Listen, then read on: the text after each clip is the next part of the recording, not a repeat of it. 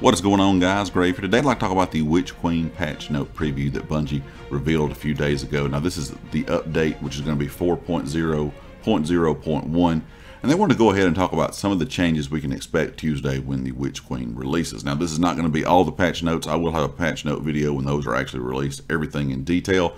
This is a lot of stuff they said we can expect to see on Tuesday and kind of going forward. So let's go ahead and hop right into it. They're going to change up the way ritual rewards work. Starting with the Witch Queen, the ritual playlist rewards will be updated to grant ritual specific gear, so that's weapons, mods, and armor, and will no longer be granting rewards from the general world pool.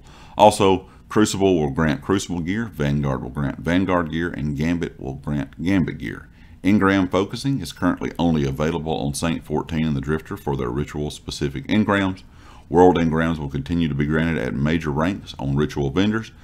I said that's just kind of just for a little bit of variety.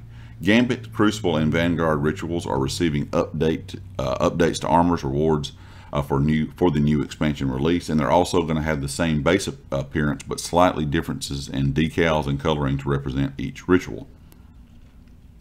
Also, they talked about the Eververse, how that's going to work. Engrams, Bright Dust. They said right now they have no changes planned for that. Only thing they really talked about was make sure that you're getting your last bit of Bright Dust. The 700 Bright Dust is in the store. That's kind of tied to the 30th anniversary, and that will be ending on Tuesday. So Monday is really going to be the last time that you can pick up that Bright Dust. So make sure you grab that Bright Dust, because after this week's reset, they're not going to be giving away Bright Dust in the store anymore. They did say they may look at Eververse and Bright Dust in the future, but right now everything's going to stay the same. They also talked about the Season Pass and how they're planning on changing it going into Season 16. High Stat Seasonal Armor has been reintroduced. Individual pieces are rewarded between ranks 57 and 87.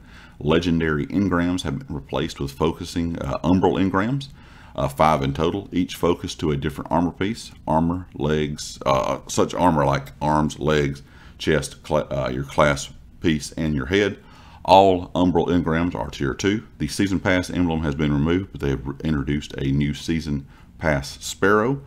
Also, the Season Pass Scrounger bonuses which increase seasonal weapon or armor drop chances in rituals activities have been overhauled.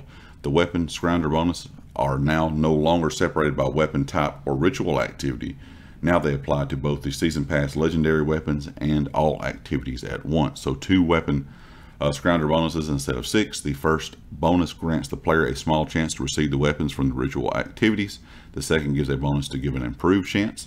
Total drop chance is unchanged from previous seasons. The armor bonus are no longer separated by ritual activity. It now applies to all activities at once. So 1 armor Scrounger bonus instead of 3. Like the weapon, the total drop chance of each armor piece is unchanged. Aside from the emblem, no items have been removed from the Season Pass, only added. A number of rewards such as Glimmer and Legendary Shards have been consolidated to make room for high stat armor. A small amount of upgrade modules has also been added. The order some rewards are acquired has been tuned to accommodate the above changes.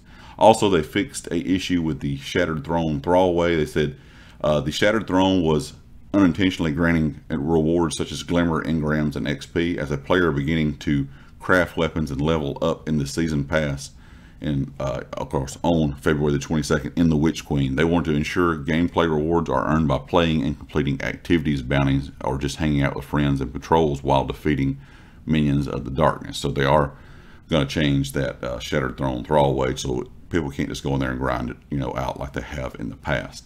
And also they talked about boss stomps, which is one thing that a lot of players in the community have really kind of been upset with.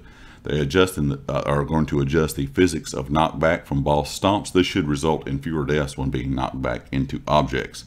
And that is a big issue. A lot of us have probably witnessed this when you're in a nightfall or something, especially a more difficult nightfall, that you get stomped by the boss and you end up getting killed and kind of bounced off something. There's really no way that you could avoid it, and it is very annoying. So hopefully that's going to kind of tone that down some. They also said there will be more patch notes available on Tuesday once the update goes live, so we can expect to see more changes as well.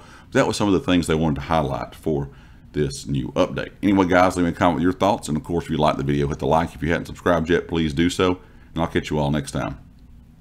Peace.